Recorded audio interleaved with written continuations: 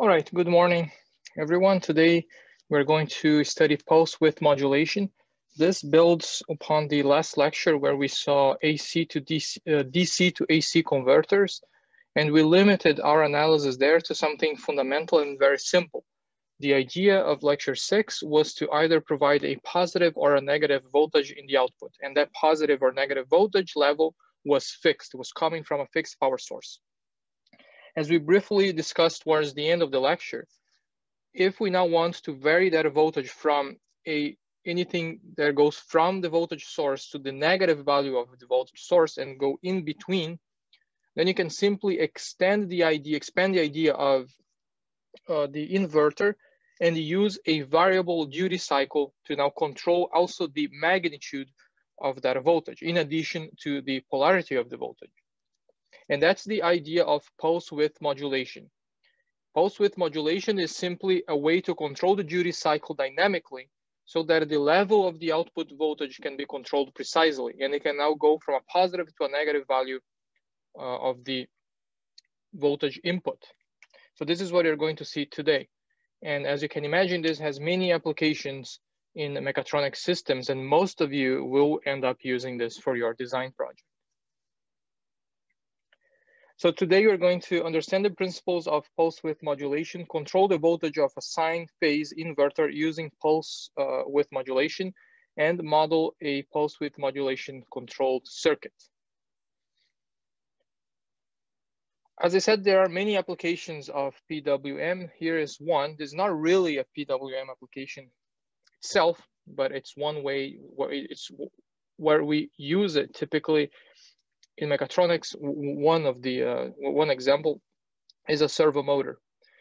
The servo motor has an internal PID controller or PD controller for most of them.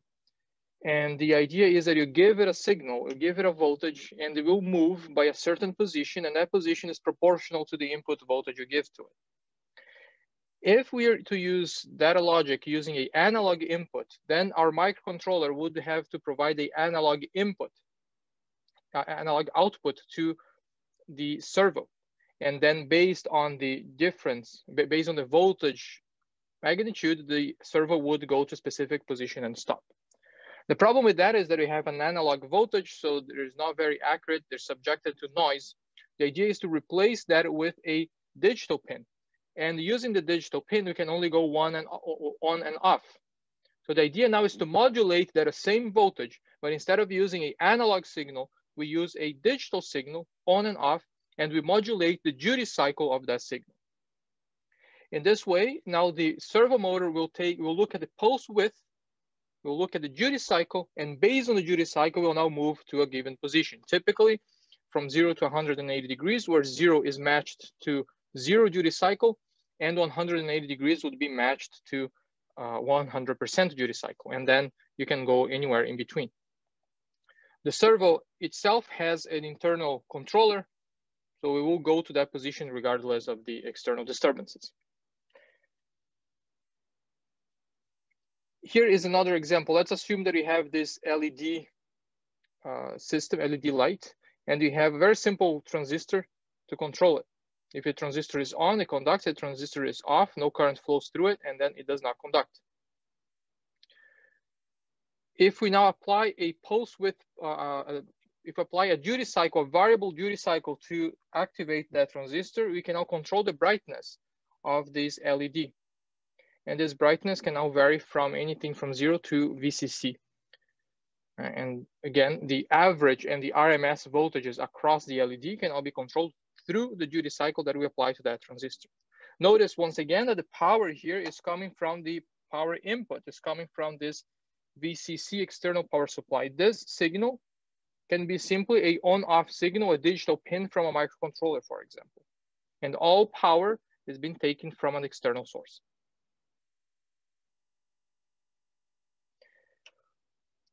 We saw this beauty in the last lecture. This is an inverter. We can use this to control a DC motor or many other systems. And we studied this one in detail. Based on what we saw in lecture 6, here we would be able to either apply VCC to the output or negative VCC to the output, based on a specific combination of forward and reverse.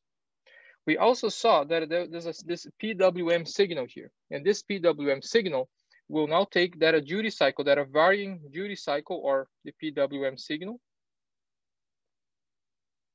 Instead of simply being on and off, we can now control the voltage across the motor going from VCC, positive VCC, to negative VCC, depending on which leg of the transistor, the bridge we actuate. For example, as we saw there, if we control this too, and we define, say, positive voltage like that, this would be plus VCC, and if you do the other combination, it would be negative VCC. Right? That assuming that a PWM is either 0 or 1, but if now it's varying using a duty cycle, then the voltage there would be K times Vs times the sign that we choose depending on the combination, depending on the lag we are activating.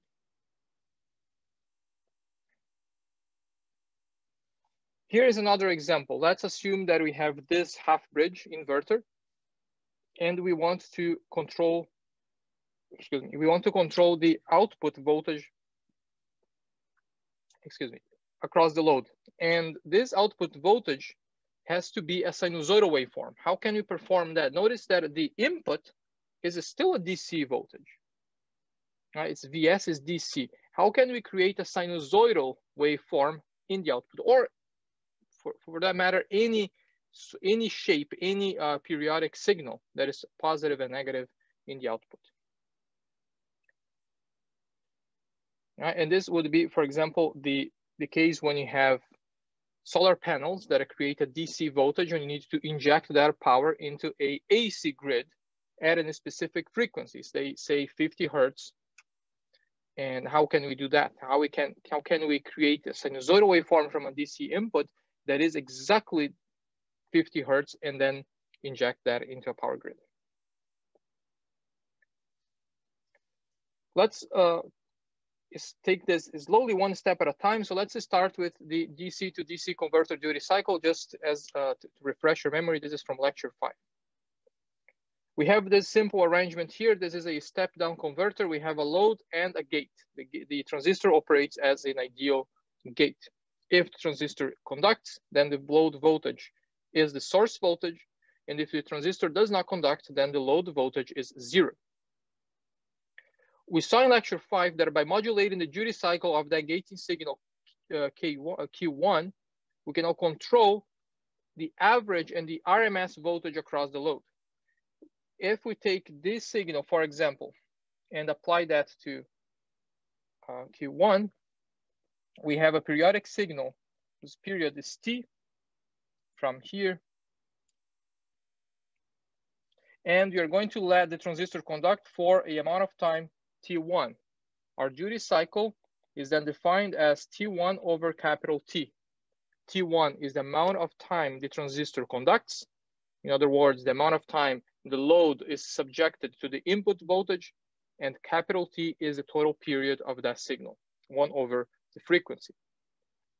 And if you now change the duty cycle, you see that a T1 increases.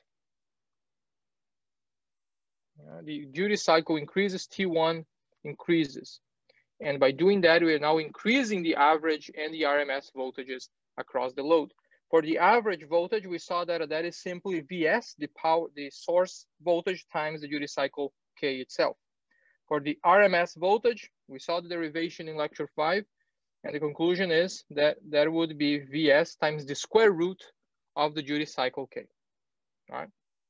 A simple reminder here, this is still a DC to DC converter. This is a step-down converter because now the output voltage goes from 0 to Vs. It goes to 0 when K equals to 0, and it goes to Vs when K equals to 1.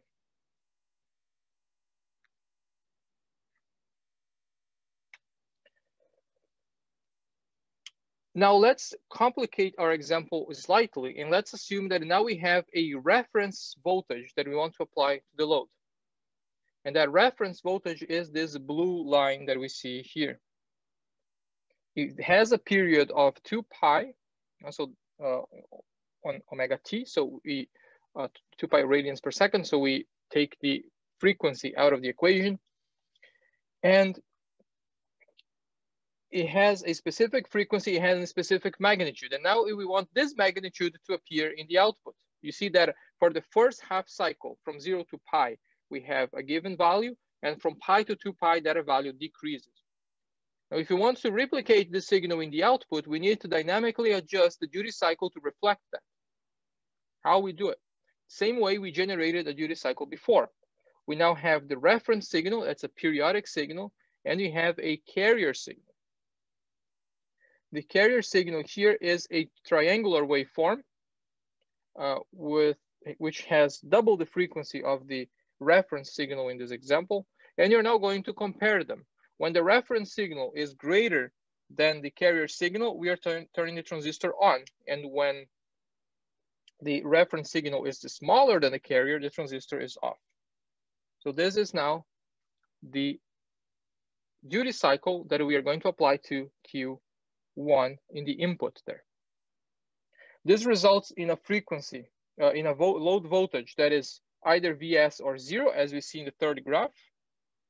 And if you had some sort of inductive load, the current would rise like that and decrease like that. Professor? But we see, yes.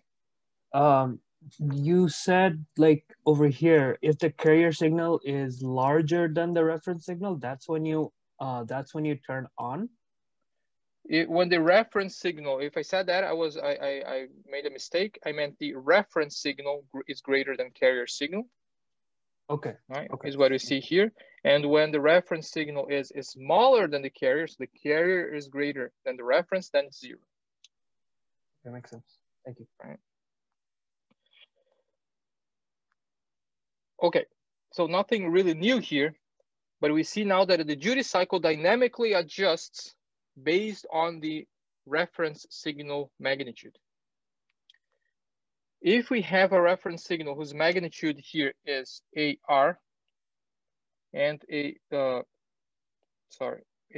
is the reference signal, so the blue one, and the carrier signal has a magnitude AC, we're going to define what we call the modulation index as the reference magnitude divided by the carrier magnitude.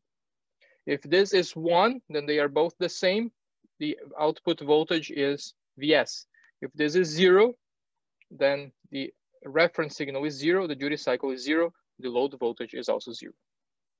Okay, this is called the modulation index.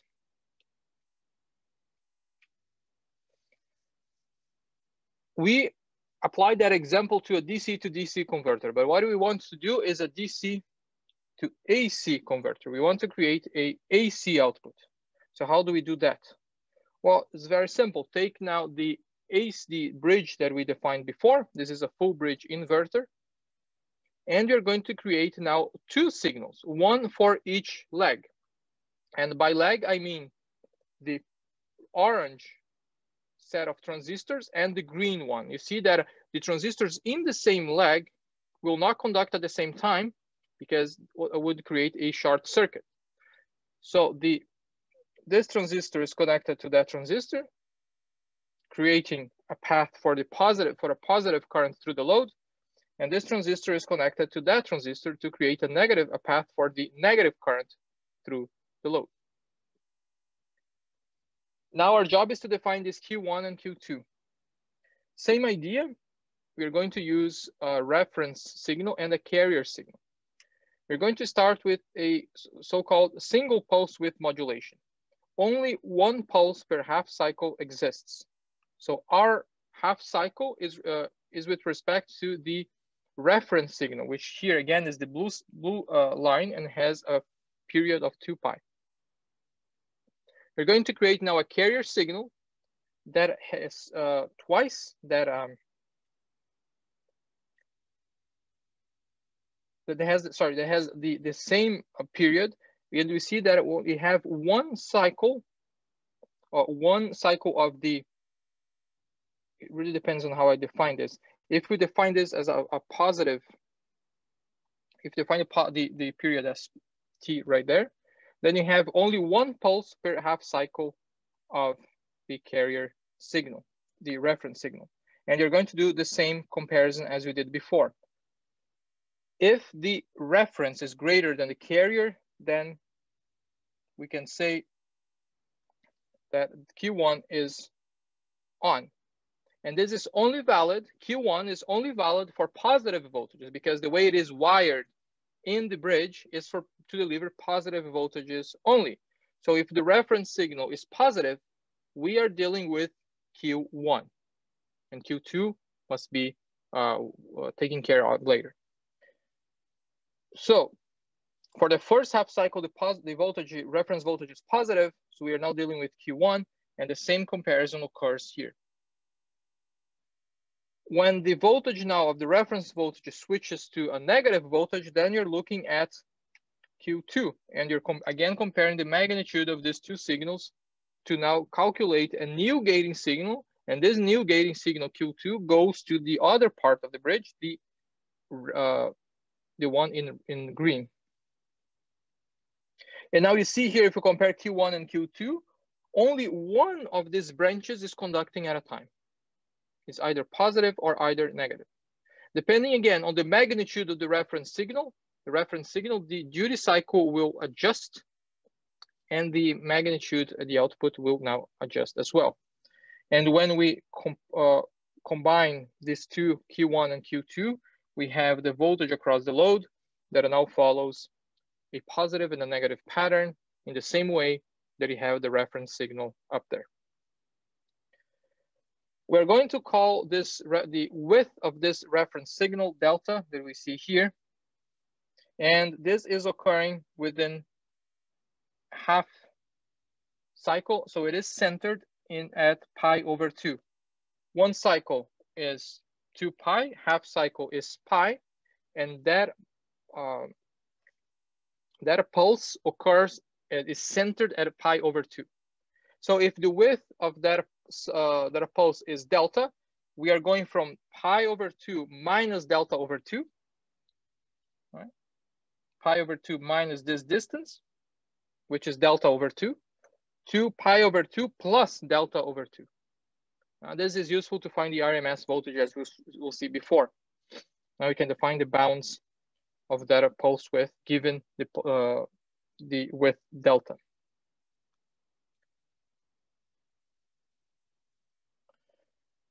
We are again controlling the output voltage through what we call again the modulation index, the magnitude of the reference signal divided by the magnitude of the carrier signal. This is given a variable K, and K is the duty cycle. It turns out that this corresponds exactly to the duty cycle. If you do the trigonometric calculation there, it will correspond to the duty cycle K. When the modulation index is 0, what is the voltage across the load? 0. And when the modulation index is 1 or greater than 1, then the output voltage is plus minus Vs, depending on which lag we operate. For single pulse modulation, then you have the duty cycle corresponding to M, and our job is relatively easy now. The advantage of this approach is that this can adjust automatically as the reference signal changes magnitude.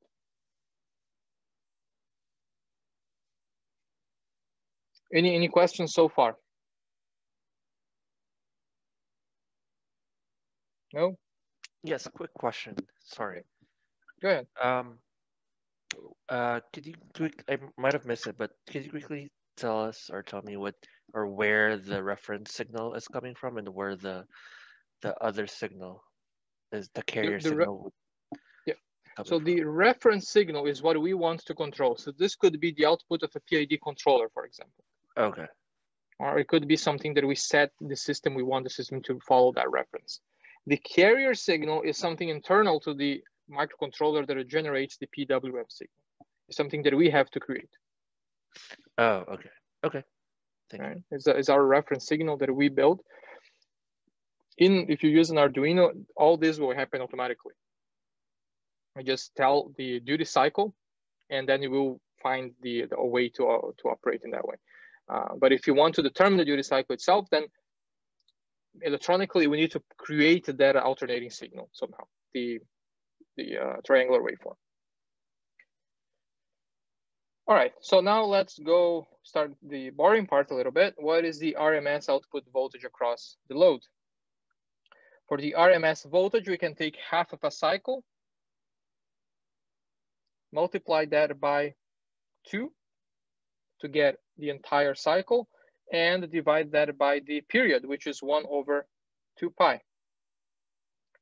We are going to take this integral, which is this area here. So from pi plus delta over 2, from pi over 2 minus delta over 2 to pi over 2 plus delta over 2. So this is the bounds that we defined before, which characterize the width of this pulse. We are taking the RMS voltage, so the voltage is squared, and we are integrating that over d omega t to get rid of the frequency, information. And it turns out that the RMS voltage, after we solve that equation, is Vs, the square root of delta over pi. And delta, once again, is the width of the pulse. Okay, that's the RMS voltage across the load.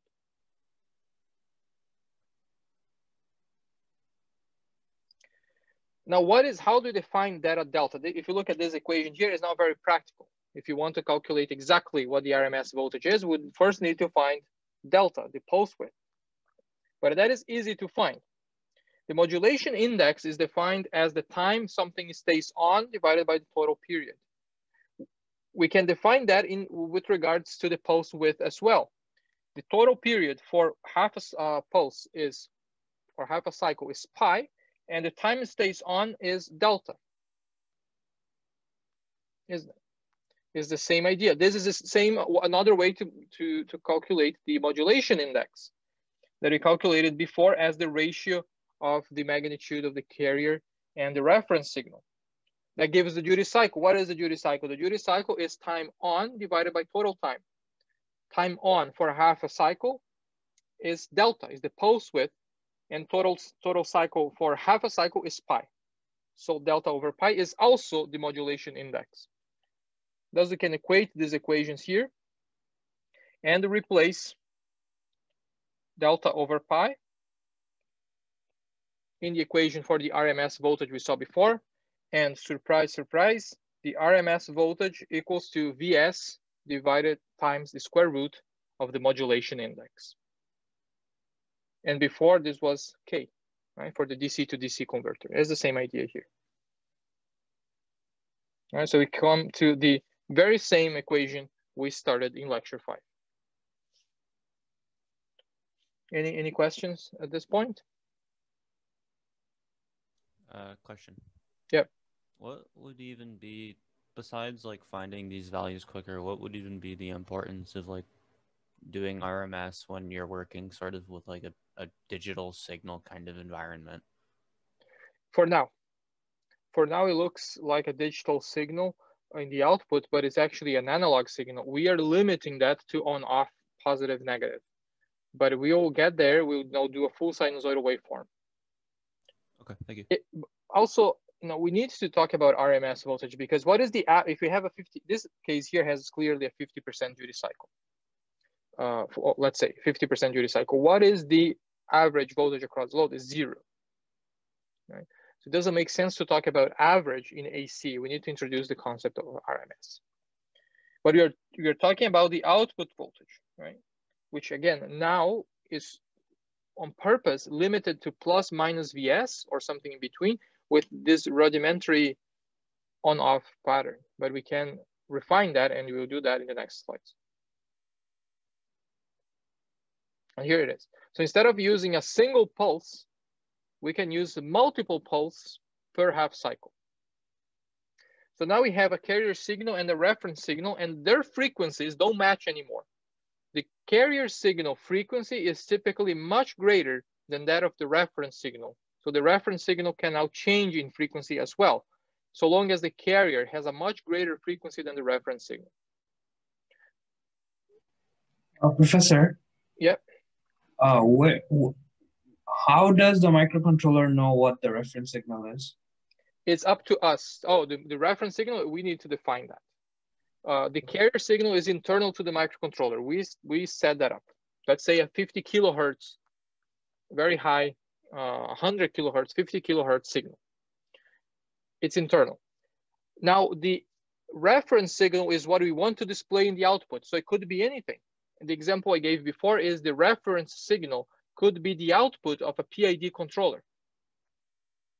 And then the output of the PID controller is basically a desired voltage that it needs to be established in the output, needs to be applied to the plant. And that is our reference. That is what we want to see happening in the plant. So that becomes our reference signal. But it's up to us as designers to define where this reference signal is coming from. The reference signal essentially is the desired voltage in the output. Let's put it that way. Right? That it completely depends on the application we are dealing with. Okay. Okay, makes sense. Thank you. Yep. All right. So now we have a carrier signal, has a frequency FC, and we have a peak value AC, and you have a reference signal whose frequency is FR, and the peak value is AR. Typically, again, the carrier frequency is much greater than the reference frequency.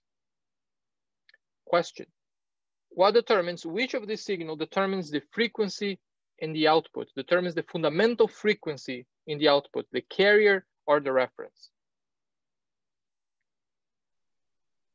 Is it the reference?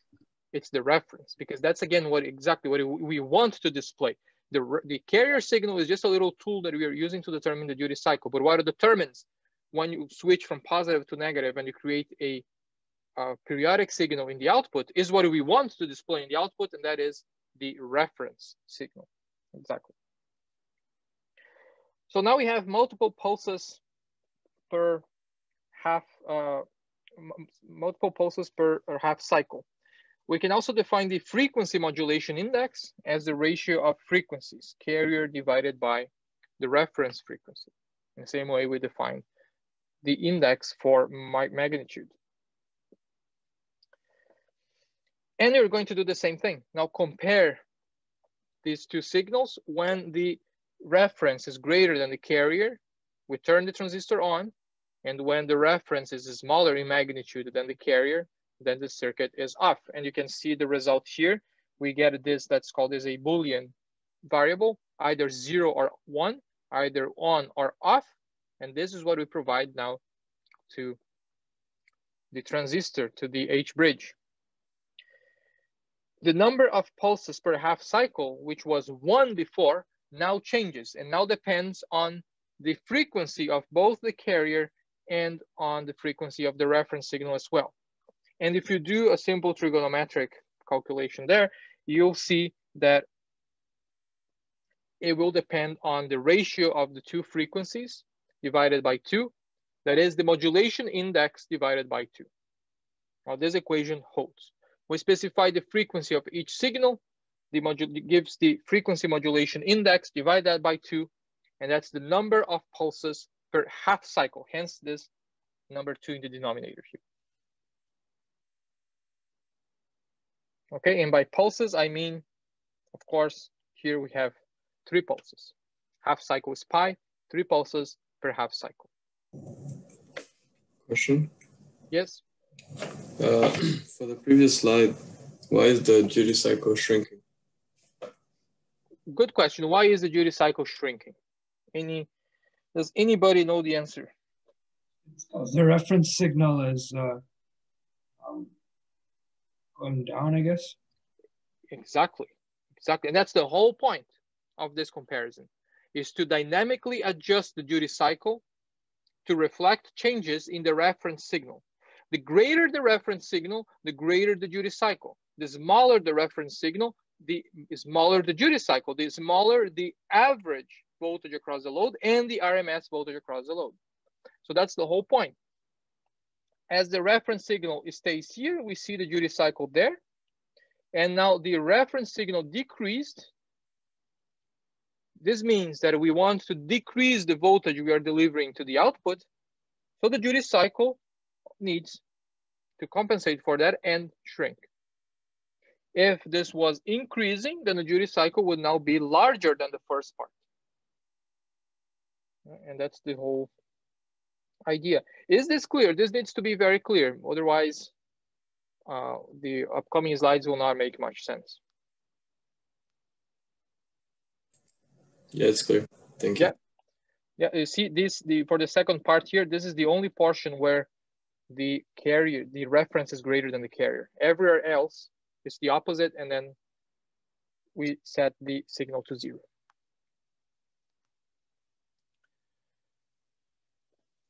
Now let's do the same we did before. We have the same idea, but we have multiple pulses, and we are dealing with a H bridge.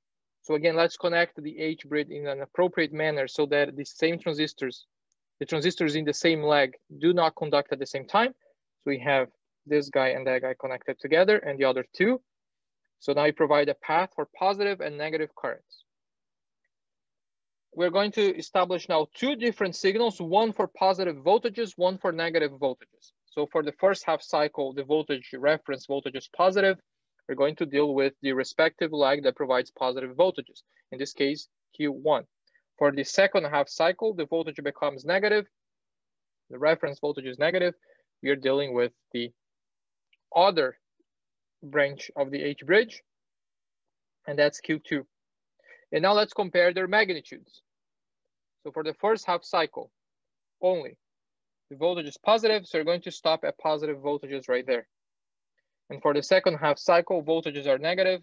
We're going to compare the two and create the gating signal Q2. So you now have these two Boolean values, Q1 and Q2, that can either take 0 or 1. And you can find a simple relation to calculate the instantaneous voltage across the load by simply subtracting one from the other. Vs is the input voltage, Q1 is the blue signal, Q2 is the yellow Boolean signal. Only one is operating at a time. So if you subtract them, you see that the average voltage is either Vs or negative Vs. The instantaneous voltage across the load is either Vs or negative Vs. When you combine them, this is what we get. Okay. Same idea as before. Now, if you change the reference signal magnitude, the duty cycle will adjust accordingly. We can do the same analysis and calculate the pulse width and now calculate the average and RMS voltages across the load. The equation that we have here is the same as we had before. The only difference is now we have P pulses per half cycle. Before we had 1, P was 1. Now here we have P pulses, number of pulses per half cycle.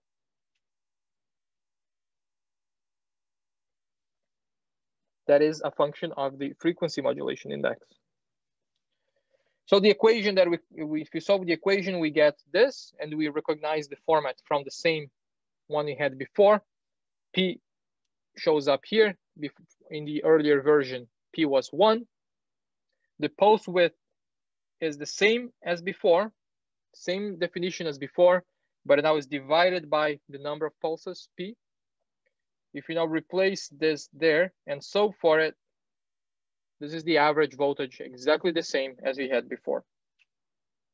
Vs times the square root of the modulation index. Quick question. Same analysis. Yes, go ahead. Sorry, is pulse width, is that a percentage or is that in time?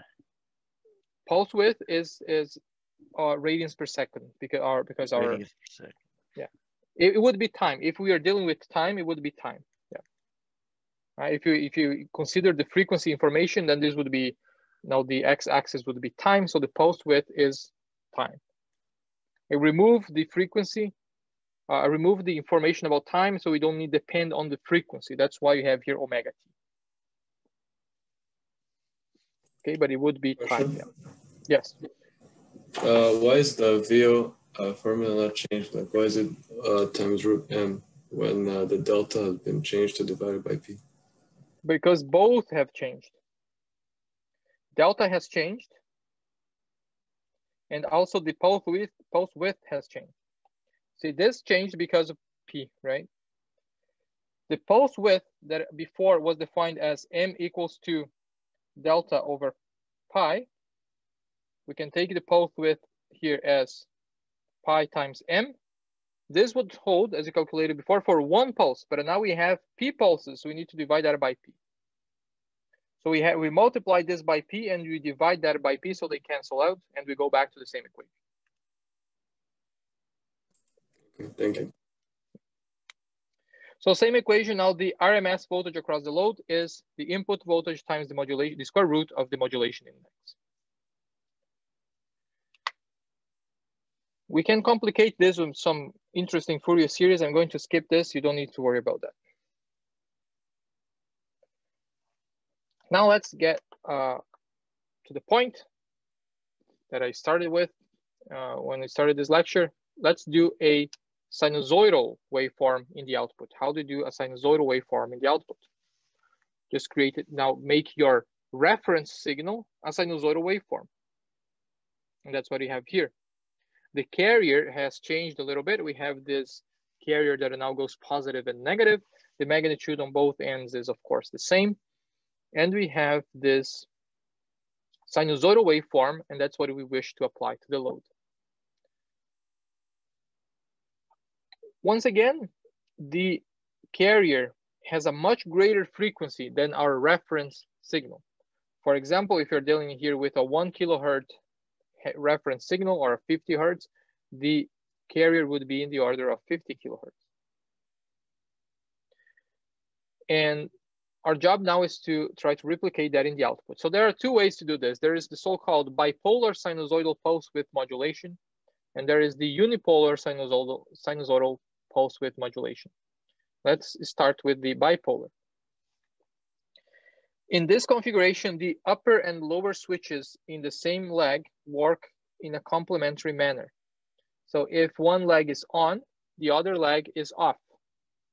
We are connecting capital Q1 to capital Q4. They have the orange line. The gating signal is lowercase q1, and you do the same for the other two. The gating signal is Q2. If Q1 is on, Q2 is off, and so on. All right, so only one conducts at a given time.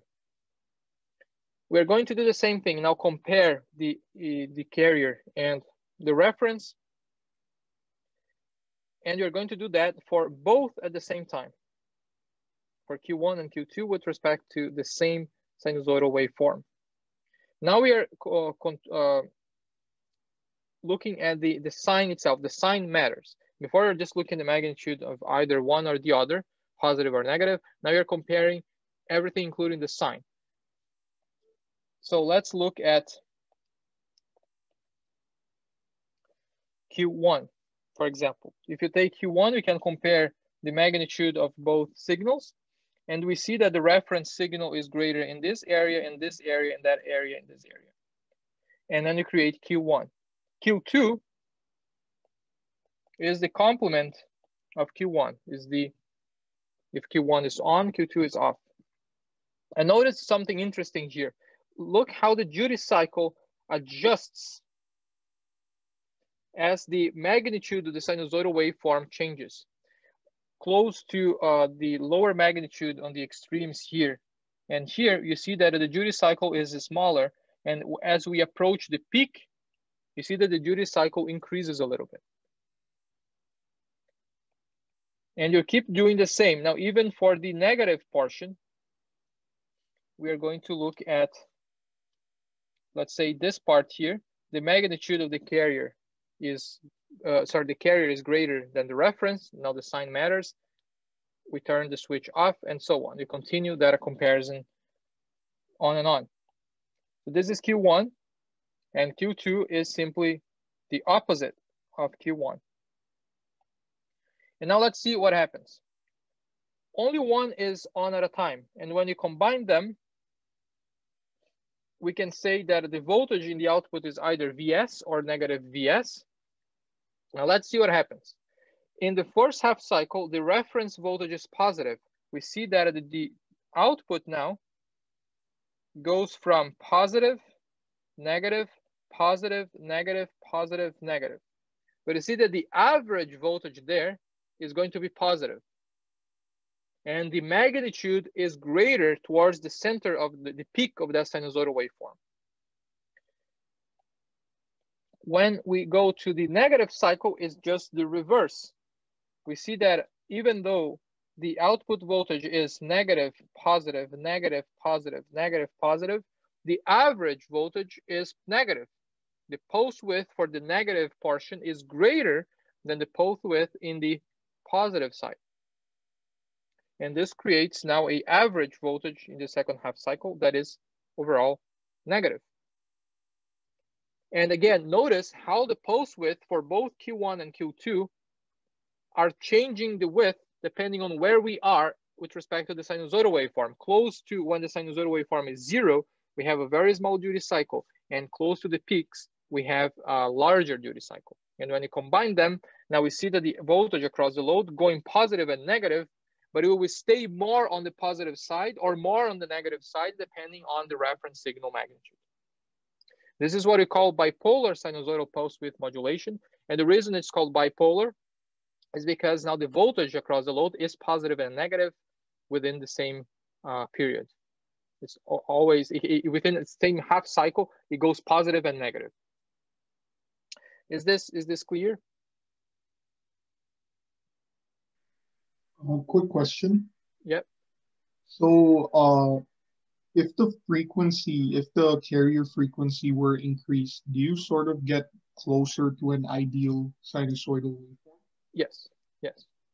That's a good point. Yeah, the closer, the greater the carrier frequency, the finer you have in your gating signal. There is a limit though, because these transistors take some time to switch on and off. So they cannot be too large because the transistors would not have enough time to switch. And in this case here, you notice that all transistors switch at the same time. Right? So you need to take that into account as well and give them enough time to turn completely off before we turn the next one on. If there is an overlap, we are creating a short circuit. So what would it look like if we were to make the frequency greater than the transistors can switch? They wouldn't react. It would just create a short circuit. Okay. They would kind of be floating around a certain value, and it just wouldn't work. Right? All right. They need enough time to switch on and off. Thank you. No problem. Now let's look at the unipolar sinusoidal pulse width modulation. You guessed bipolar, we go on positive and negative. Unipolar for half cycle, we go only positive or only negative. The arrangement this time is a little different. We see that we have two transistors in the same leg connected through an inverter. So when Q1 is on, Q3 is off. When Q2 is on, Q4 is off. Right. What happens if Q1 and Q2 are both on? So let's say this transistor is on and this transistor is on, is a possibility now. Right. What happens there? What is the voltage across the load? 0. You're shorting the load around this loop. Right. You're shorting the load across that loop. So now the idea is a bit different. We have two reference signals. They are shifted by 180 degrees out of phase. They are shifted by 180 degrees out of phase. And you're going to do the comparison for Q1 with one of them and the comparison for Q2 with the second one. Now let's see what happens. So here is the comparison for both signals, Q1 and Q2. One is the original signal. The only one takes a signal that is shifted by 180 degrees. When Q1 and Q2 are different, let's say we have 1 here and 0 there. What is the voltage across the load? If we have 1 for Q1, then Q3 is 0. If we have 0 for Q2, then Q4 is 1. So the voltage comes from that side, it's positive. If we reverse it, the voltage is negative. So long as Q1 and Q2 are different, there is a voltage across the load. It's either Vs or negative Vs. What happens if they are the same? If you put 0 here or 1 here and 1 here, what is the voltage across the load?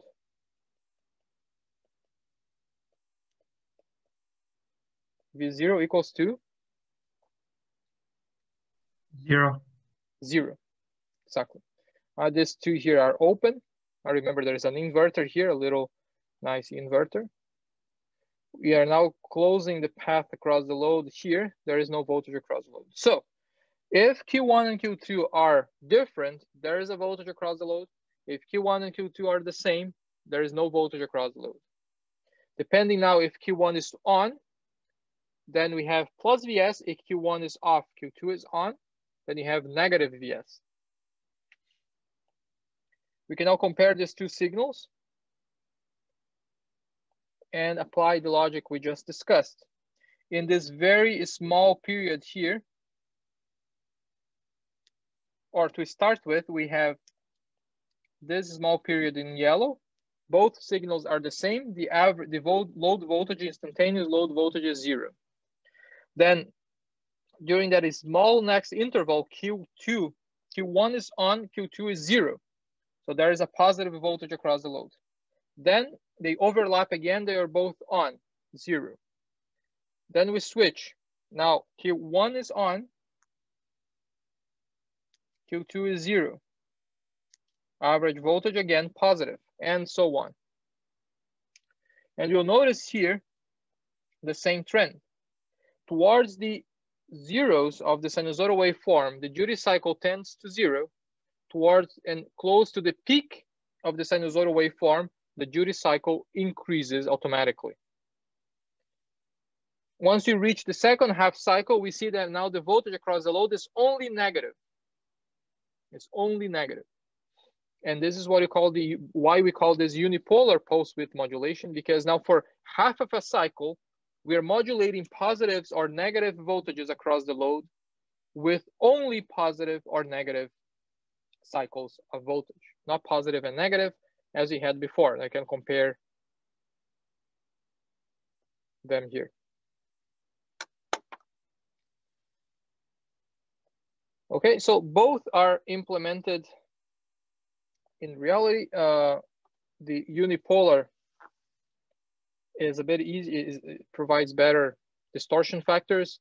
So here are some advantages and disadvantages of them. The bipolar needs all transistors to switch at the same time, is easier to implement, but it requires a larger filter in the output because of ripple currents.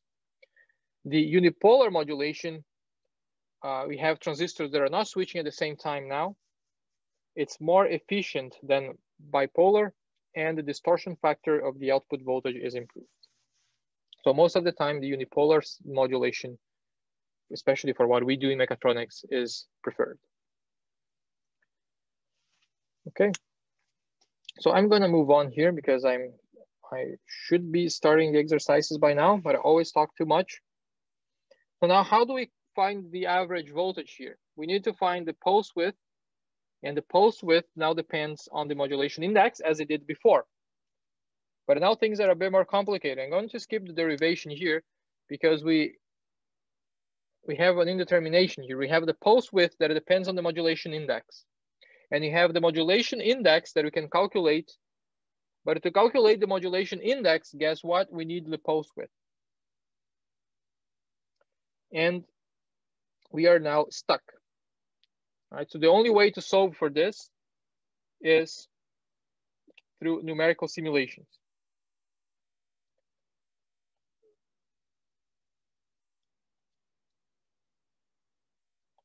To find the actual pulse width. They both depend on in the same variable. Okay. So the RMS output voltage is calculated in the same way we calculated before. Pulse width divided by pi is now sum across the entire half cycle.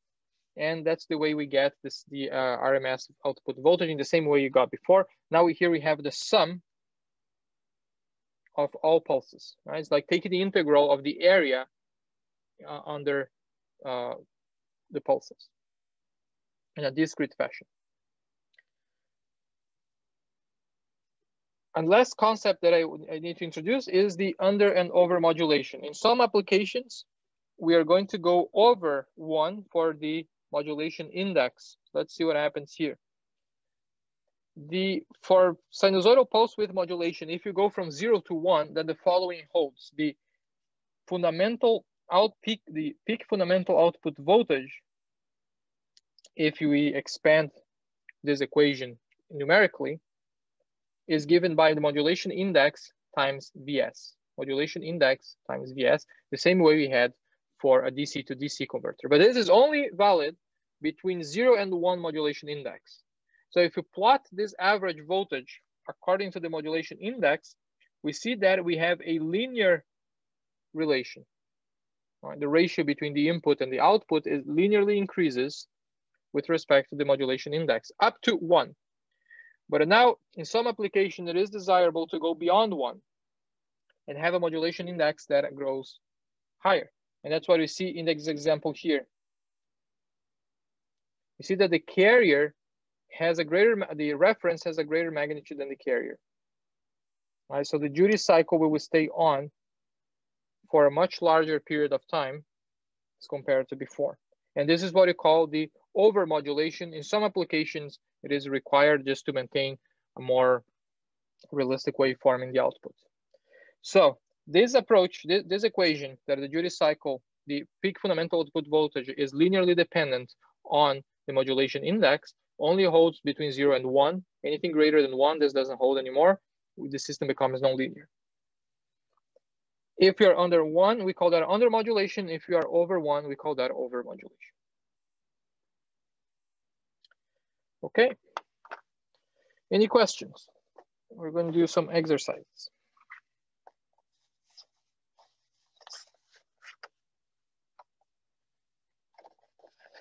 No?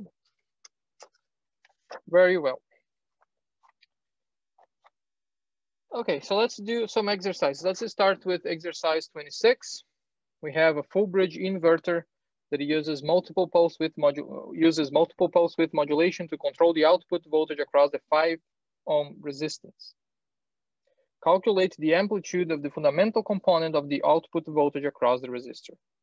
The amplitude of the fundamental component of the output voltage. What can we see here? We have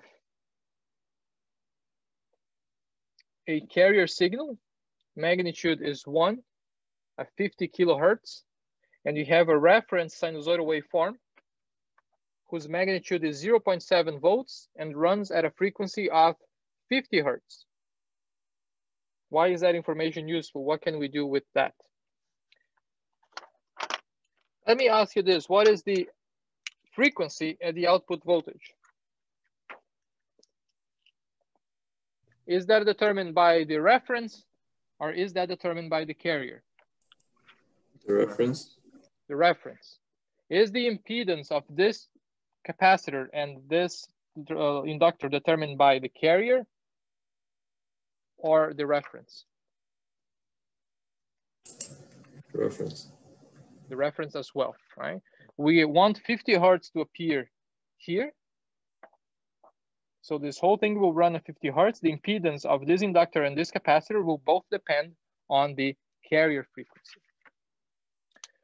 We have here the magnitude of both, so we can calculate the modulation index.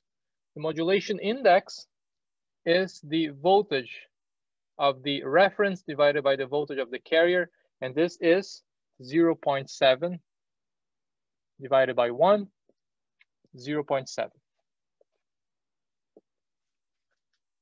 All right, that's the modulation index.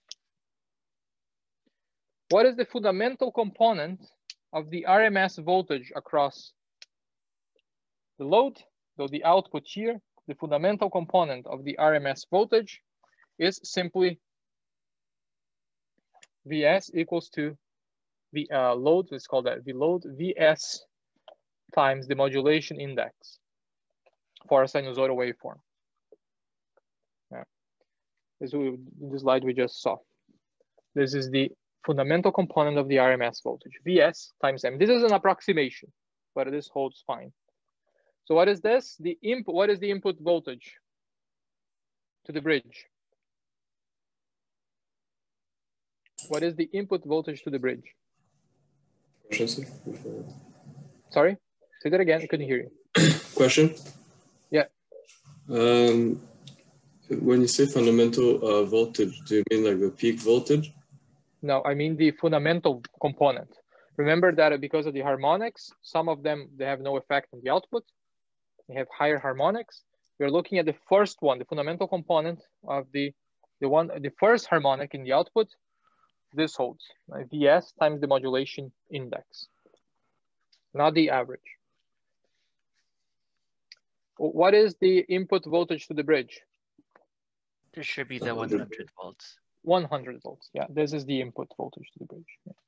So we have 100 times 0.7, and we are working with 70 volts RMS for the fundamental component. Very well. Now, if you want to calculate the voltage across this resistor, we'll need to do the impedance of this parallel circuit and then do a voltage divider. But first, we need to calculate the impedances of these two elements. What is the impedance offered by the capacitor?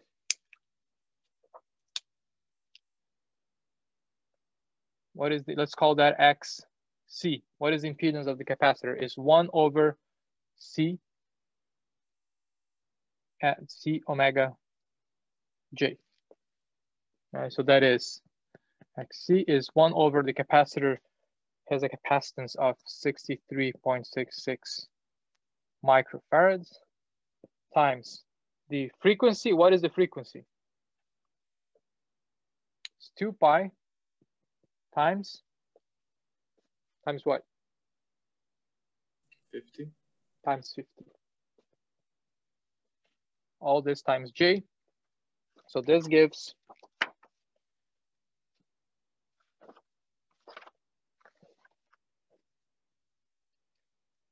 50 over J, which is the same as negative 50J. The inductor has an impedance of L times omega J. It's the same idea. L is given here, is 9.5 millihenry. Omega is 2 pi times 50, and J is a complex variable. So this is 3J. Okay, so 9.55 milli times 2 pi 50, 3J.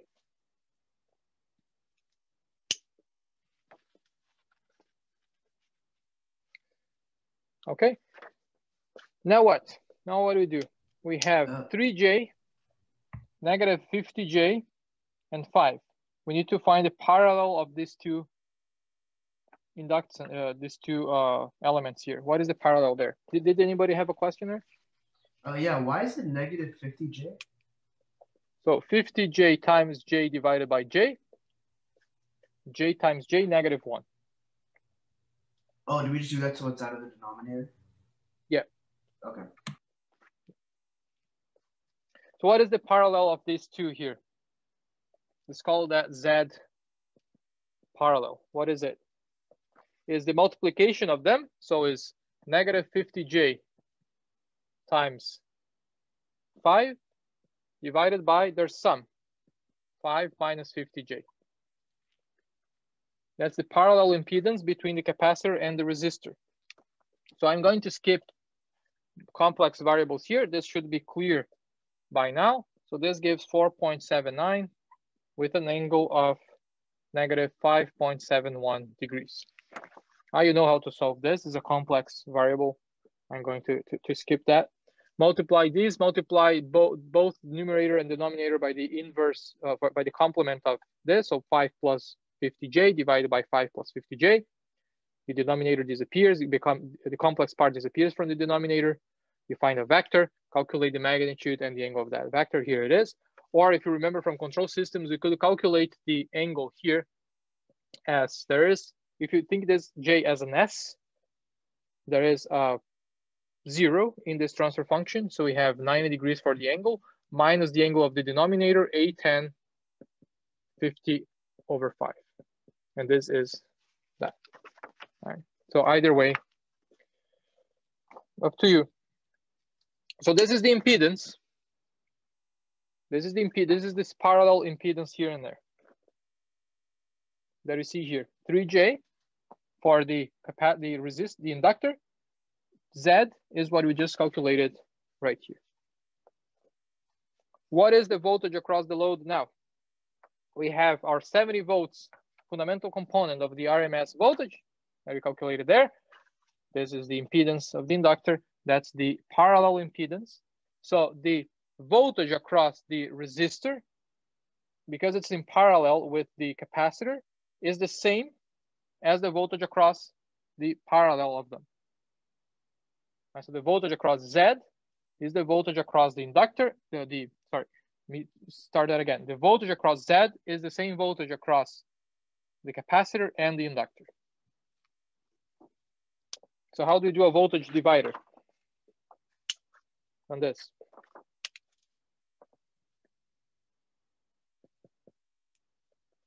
How do you do a voltage divider here? It would just be 70 times Z over XL plus Z. Exactly. All right, that's a voltage divider.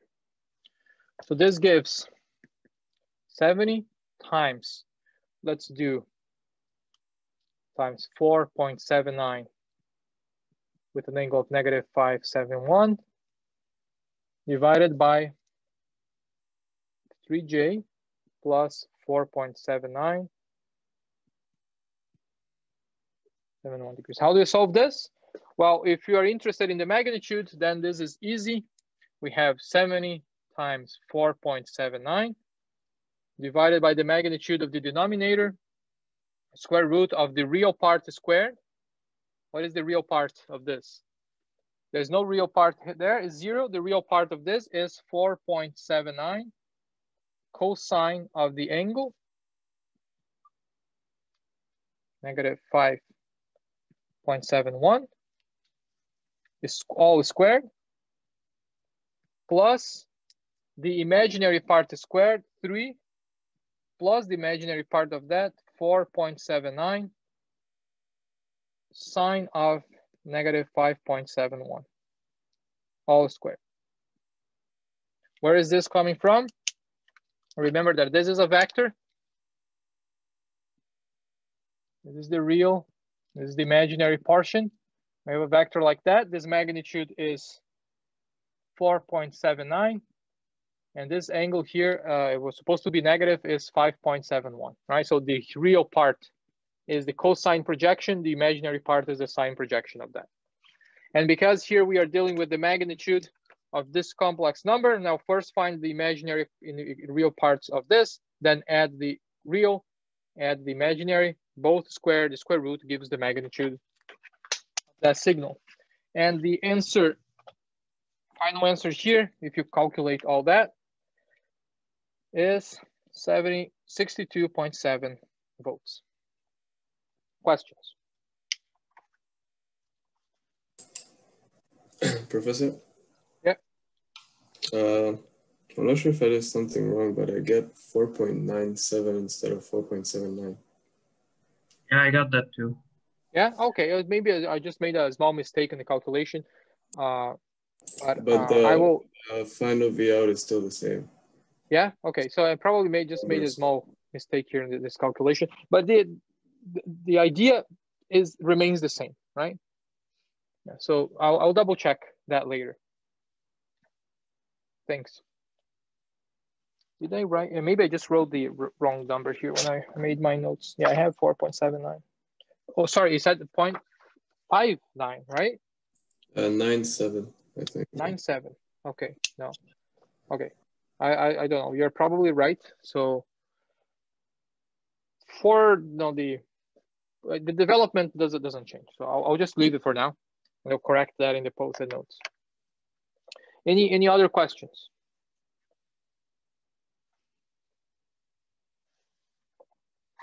No? All good? Really, what we did, what we learned from this lecture is this. That is it. Right. This is what all we learned today. Everything else is basic electronics.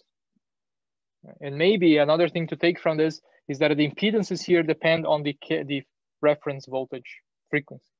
But that's all.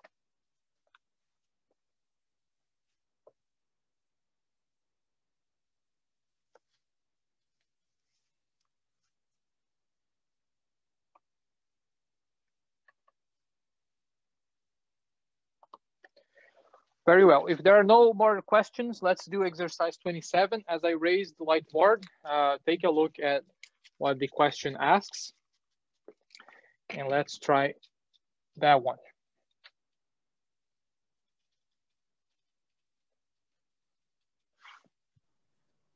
Professor? Yeah. Could you please explain what the fundamental component of the voltage is again? The fundamental component of the RMS voltage, as we saw in the other lectures, is it comes from the fact that we don't have a single, in this case, 50 hertz voltage in the output. Because this is a nonlinear system switching on and off, we are going to have harmonics that are multiples of that fundamental frequency. So we're going to, if you put an oscilloscope there, you'll see 50 hertz, and you will see small modulations of multiples of 50 hertz. That is 100, 150, 200, and so on. Those will have a smaller magnitude, but they will not contribute to delivering power to the load. They are merely there because of the effects of nonlinear behavior. The only one that is useful for us is the first frequency, is the fundamental frequency, which is 50 hertz. And that's why they don't match. The fundamental is smaller than the magnitude we want to provide. Right? Here, it would be the voltage that you have to determine would have an effect on the output, and that effect is, some of it is wasted in these higher harmonics, and that's where this discrepancy comes from. Okay. All right, so these markers were clearly a bad idea. They show they are nice, but they don't go away. So let's do this finally. So half-bridge inverter supplies this RL load. The control signals are generated using a sinusoidal pulse width modulation. At 50 hertz, the load draws an active power of 1.44 kilowatts. Determine the input voltage. So the modulation index is 0.6 in this case, and the active power is defined as RV cosine of theta. These are in terms of RMS voltages.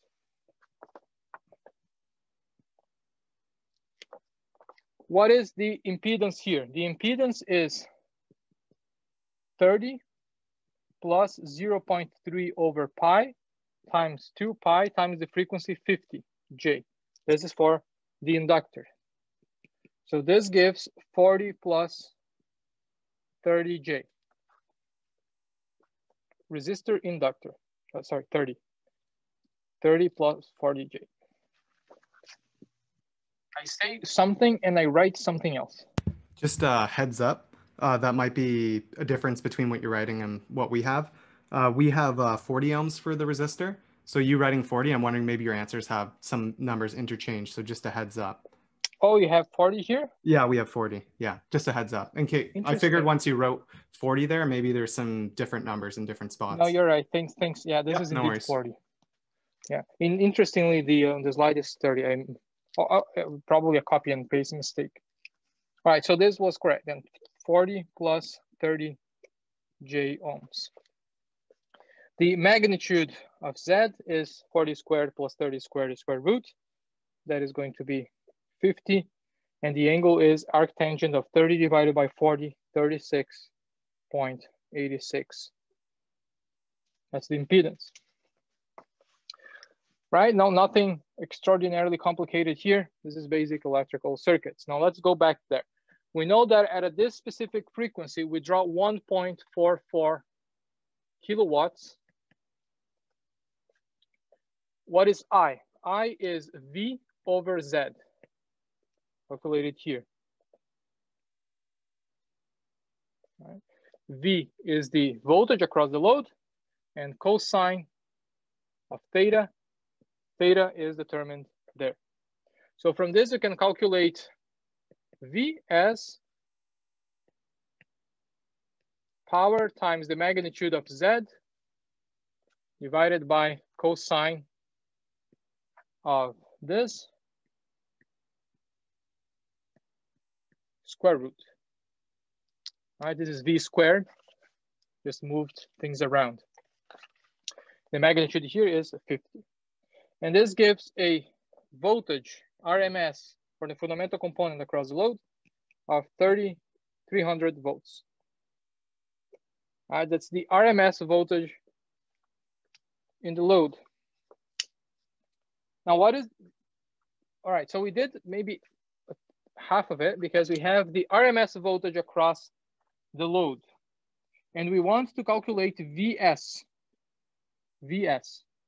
So to go from the RMS to VS, we first need to convert this into peak-to-peak voltage and then account for the modulation index. So what is the voltage from peak to peak? If this is the RMS voltage across the load. I think it's √2 times it. Exactly, 300 times square root of 2. So this is the peak-to-peak voltage across the load for the fundamental component here. This doesn't take it into account the modulation index or the duty cycle. So now how we go from this, which is the one after the modulation index, to what is supplied there, V1?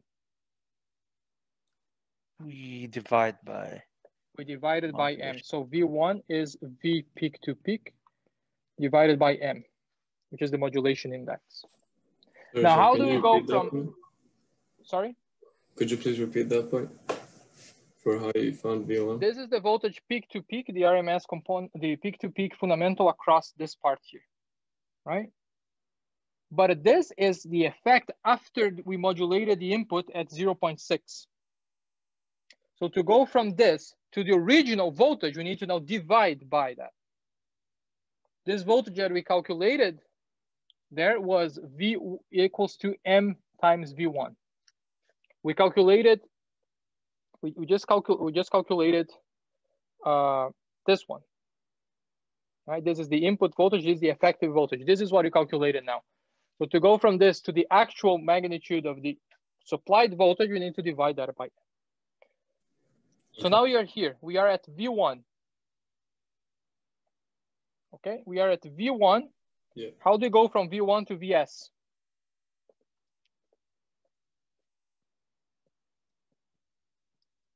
What is the relation? This is a half bridge inverter. You just So to go from V1 to VS times 2.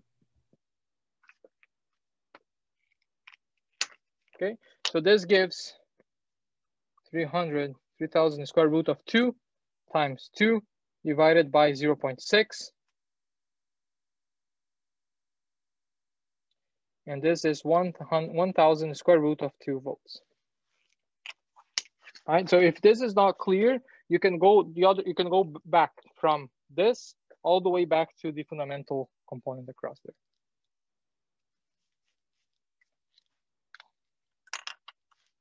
All right. Any questions? Where did you get that equation for power? Was that in one of the previous lectures? This is I'm assuming this is basic electronics that we didn't cover this. I'm assuming that this is in your knowledge base. Right? This is probably from electronics. That's my assumption. That this was covered in electronics. That Active power. Oh, sorry. It was not? No, that I'm just saying that equation, it's just that's just the real component of the power and the current, right? Yeah, is the active power or the real component of the power. Yeah. Okay, thank you.